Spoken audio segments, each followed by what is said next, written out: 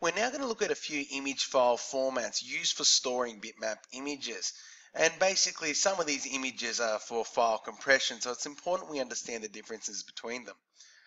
So basically here are the four file formats we're going to look at: a bitmap image, a joint pictures expert group image, a graphical interchange format image, and a portable network graphic image.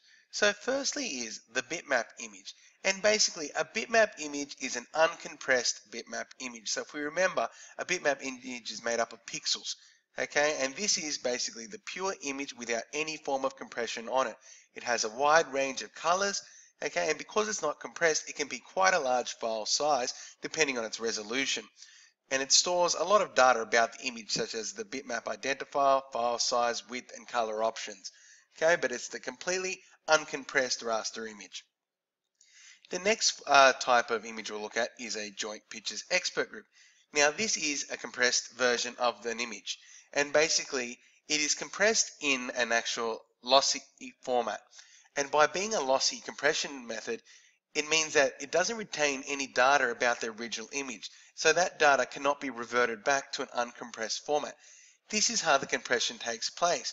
So I can't get the image back to an original quality, and if I want to modify the image, it's kind of going to make it look really ugly. But the benefit of this type of image is its wide palette of colors. It has a 24-bit color palette. So these images are quite often used for taking photos. As long as the compression method is used at a high resolution, it gives me still a very nice and colorful photo. But the second I try to edit that image or make it of a higher quality, the image is probably ruined. Okay? But JPEG images are great for photographs on digital cameras, okay, where we have lots of colors available. Okay? And it gives us a good compression format. Next is the graphical interchange format. Now, this is actually a patented compression method, and it actually really reduces the file size of the image when we use it, perhaps to the lowest level. Okay, the reason it's done here is because we don't have as many colors on offer. Okay, so we've got 256 indexed colors, and it's brought down to this level, this amount of colors, and that's how I bring my file size down. Okay, because a lossless compression format is used here, I can revert this image back to its uncompressed state. So I can re-edit the image, okay, and that will push back up the file size, obviously, but I do have that option. Okay, but basically these images are of the lowest quality because it has the least amount of colors available.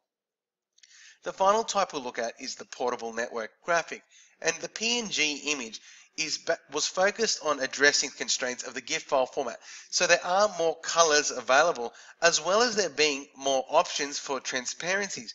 There's an 8-bit transparency channel. So unlike GIF, where it's either completely opaque or completely transparent, and PNG offers a range of transparencies as well as more colors on available.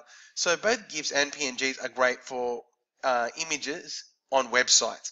Okay, so there's small file sizes where text can be clear, okay, with simpler colors. Okay, so this is great for buttons and elements of our web pages.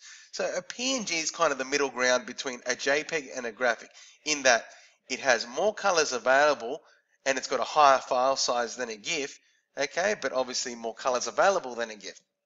Okay, so basically its file sizes are a bit larger than a GIF, but obviously and also larger than a JPEG as well, because you're getting the best of both worlds. So that's just an outline of the 4 different types of images. Let's look at an image saved in all 4 formats. So if we take a look here, here's the crest of Marist College Cogra. Okay, in its original form, it is 308 kilobytes in an uncompressed bitmap format. Okay, in a PNG format, it is 87 kilobytes. So I have more colors than a GIF, okay, but also saved in a lossless format, so it's retaining data about its original state. So that's what gives it its certain file size. In a GIF format, it is at its lowest file size, its highest compression, okay, at 24 kilobytes, but it has the least amount of colors being used. Okay, and that is the opposite to a joint pictures expert group format, where it's at 48 kilobytes. It has more colors in it than both the PNG and the GIF format, okay, but it is in a lossy format, which means I can't restore it back to its original BMP format, and I can't really edit it. So I hope this all gives you a better understanding of the difference between the 4 file formats. Basically, bitmap is uncompressed, okay, so it's in its pure file format. Both PNGs and GIFs are in a lossless compression format where the original data about the image is retained and can be reverted back to, but they have less colors available. And a JPEG is in a lossy format, which doesn't retain any data about how it was originally created. Okay, but it does have many colors on off it, making it great for images taken by a digital camera. So I hope that gives you a good understanding of the 4 different file formats.